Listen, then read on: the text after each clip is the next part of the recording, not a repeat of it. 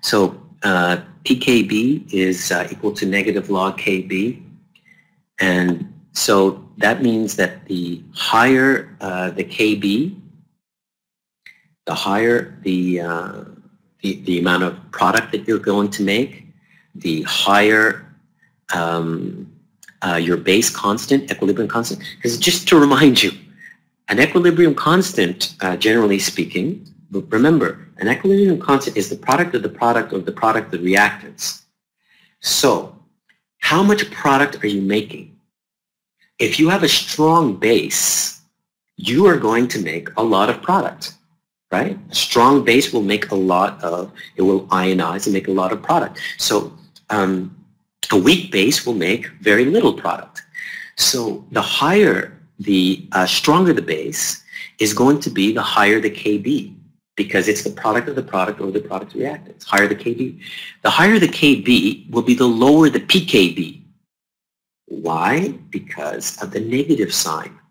The higher the Kb, the lower the pKb, because of the negatives. It's not because of the logarithm. The logarithm only straightens out the curve, blah, blah, blah. It's because of the negative sign.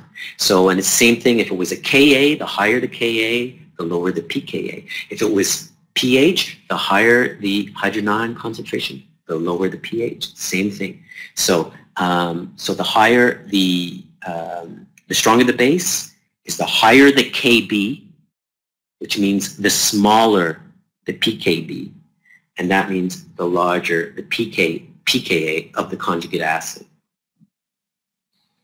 Because you may remember that pKa and pKb is what? What's pKa and pKb equal to?